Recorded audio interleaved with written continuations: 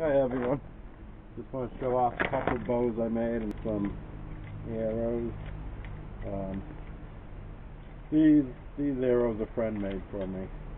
These are mostly spot wood, and these right here are arrows I made off tree limbs in my backyard. Suckers or the straight limbs I found. They're all pretty straight. They don't do too bad. I just use duct tape for fletching.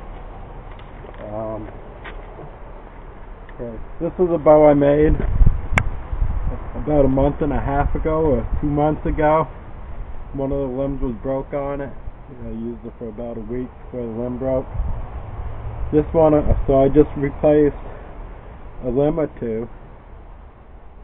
Just made out of 4 limbs that are basically the same size, with 2 extending further than the others.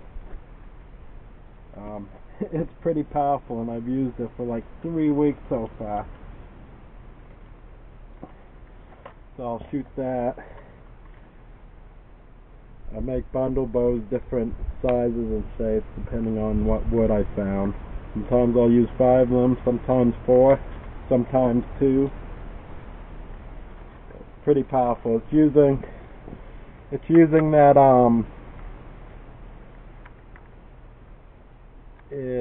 that arrow rest that I created with just a branch shaved at a 45-degree angle that allows the fletching to go underneath when you shoot it. So that way it shoots almost perfectly every time. The fletching goes right underneath.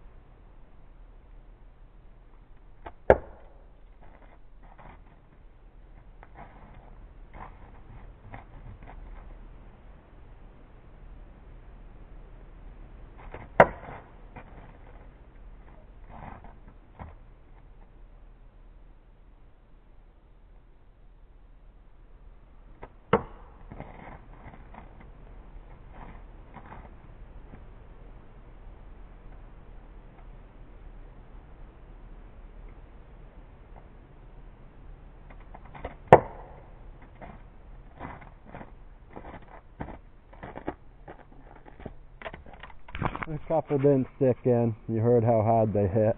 One of them missed. Yeah, it's a real powerful bow.